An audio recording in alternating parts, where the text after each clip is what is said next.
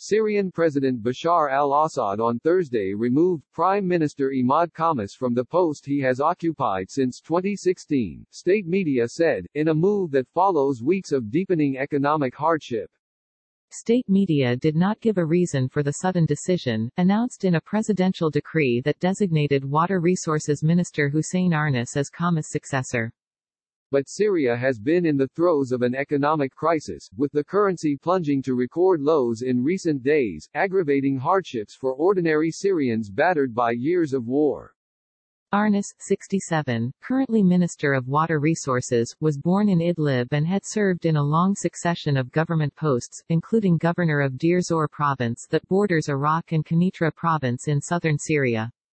The currency hit a record 3,000 Syrian pounds to the dollar earlier this week in a rapidly accelerating free fall. It traded at 47 pounds to the dollar at the start of the conflict.